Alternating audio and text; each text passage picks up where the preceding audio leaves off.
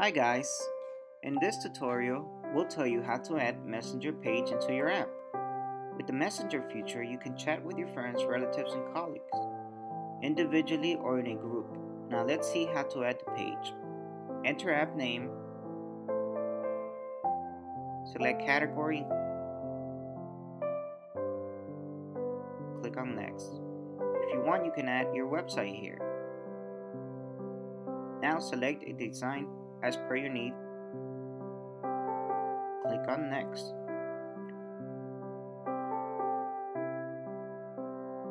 Now add Messenger page into your app.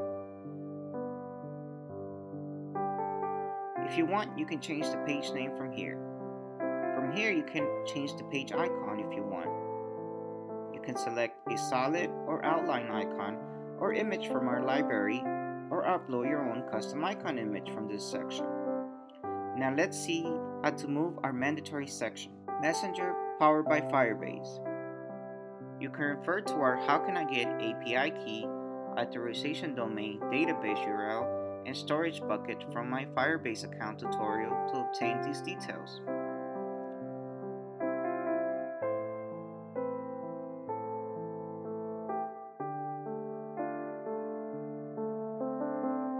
Here you need to provide Firebase details such as API key, authorization domain, database URL,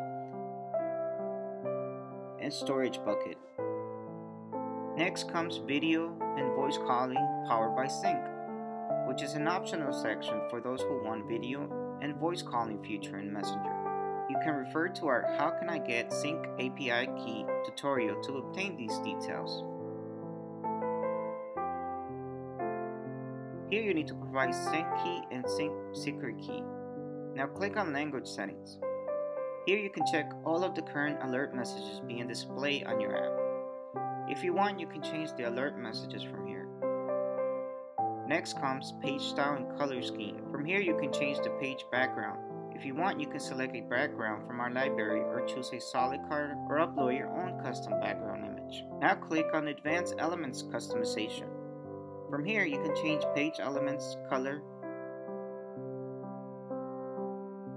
font style, font size, and menu submenu font and style. If you want to resize confirm button, click mark this checkbox. Once done, click on save and continue. That's all for now. Thank you for watching.